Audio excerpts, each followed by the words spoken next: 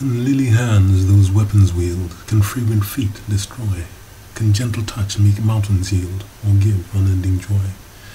Obeisance to thy hands and feet, dear God, which in our hearts repose. It is the form of our mother pure, and everywhere she shows.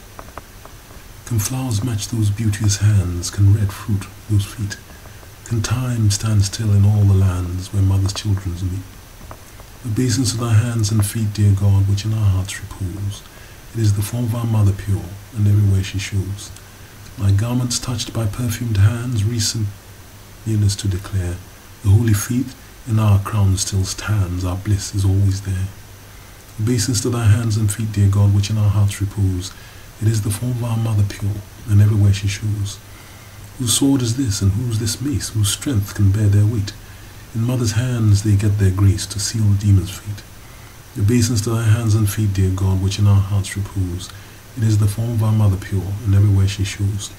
To wash her feet the gods compete, their immortality on her depends. Small children that we are, yet sweet, and ask to us her amber sense. Obeisance to thy hands and feet, dear God, which in our hearts repose.